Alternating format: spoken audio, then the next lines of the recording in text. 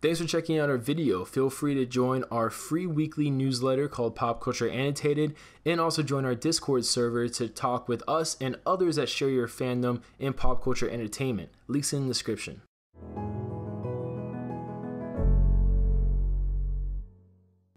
Hey everybody, how's it going? So Godzilla King of the Monsters released its quote-unquote final trailer today as of when I'm recording this, which in my mind I'm just saying, you know, cool, I guess. I mean, they've been showing a lot more than I ever thought they would show leading up to the release, so I guess it's kind of nice that a few weeks out they finally just put a cap on stuff and they're like, you know what, final trailer, let the hype just build from here, and that's it.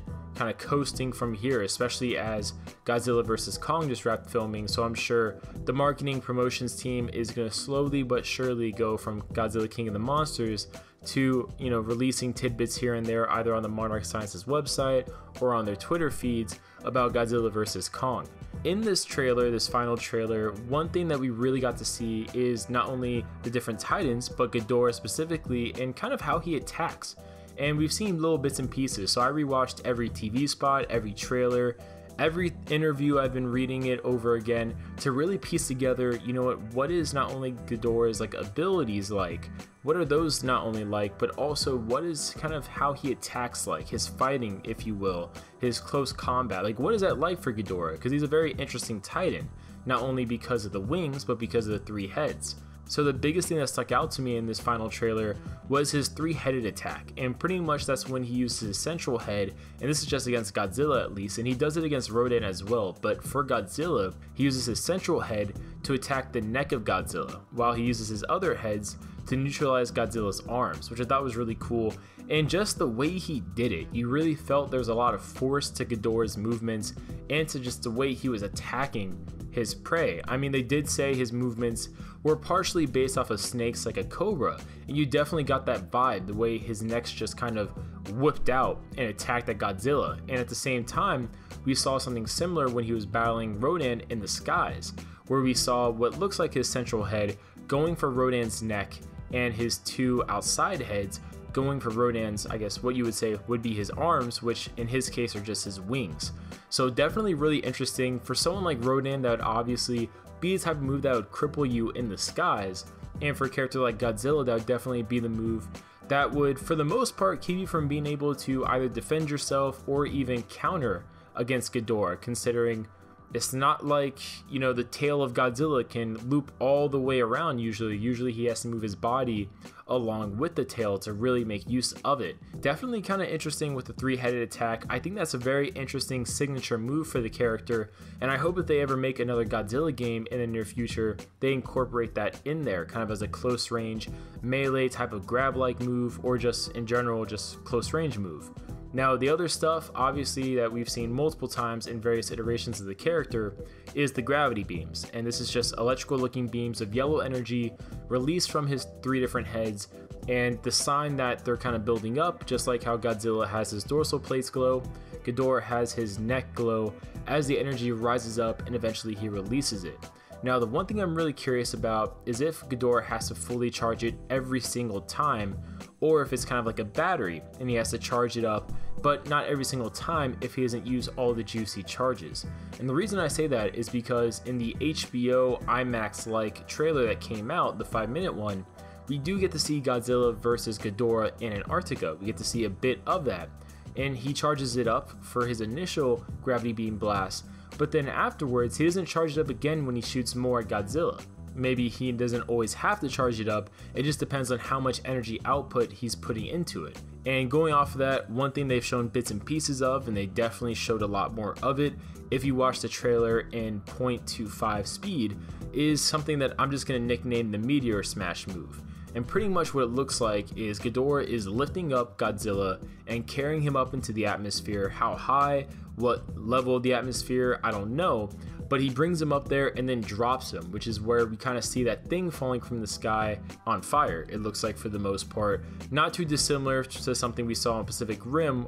Now, Ghidorah also has his weather disruption abilities, according to the Monarch Sciences website, related to his bioelectrical nature, and basically Ghidorah can conduct electrical currents along with distorting localized storm systems, and this allows him to create superstorms wherever he's present.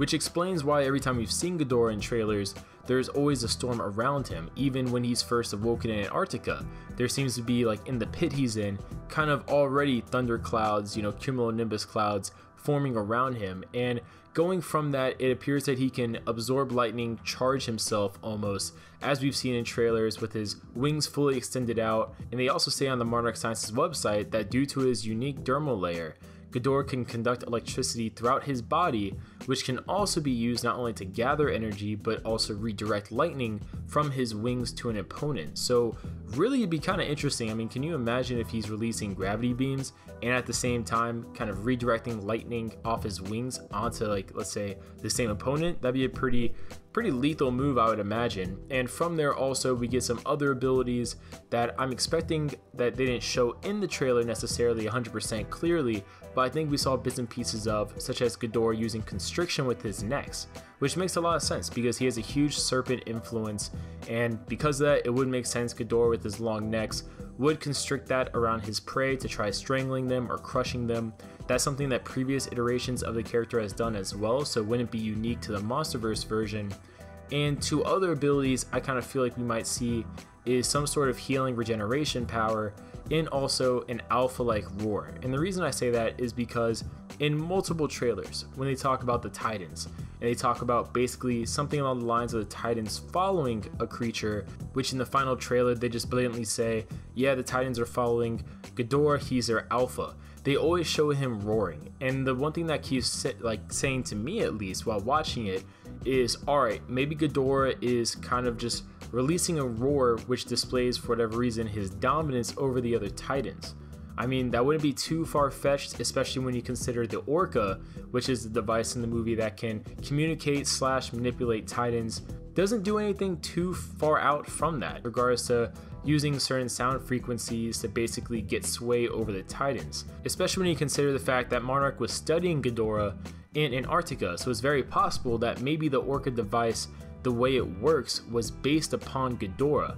Not too similar to how in the Transformers movie universe, a lot of technology was based on Megatron, and when Sector 7 had basically studied him for all the decades and all that stuff, they got a lot of technology from studying him. Just like that, I wouldn't be surprised to see Ghidorah maybe be the inspiration once they were studying Ghidorah for the Orca device. Maybe the frequencies Ghidorah makes isn't too dissimilar to what the Orca does.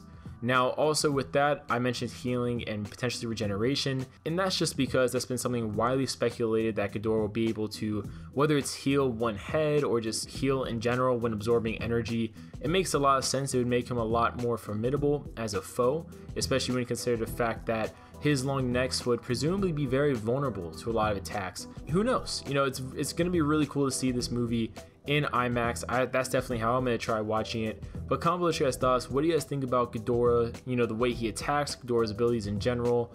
Obviously, I didn't go over every single ability because I was trying to focus more on maybe his fighting and all that stuff. But comment below your guys' thoughts. What do you guys think about this version of Ghidorah? Comment below, and we'll see you guys later.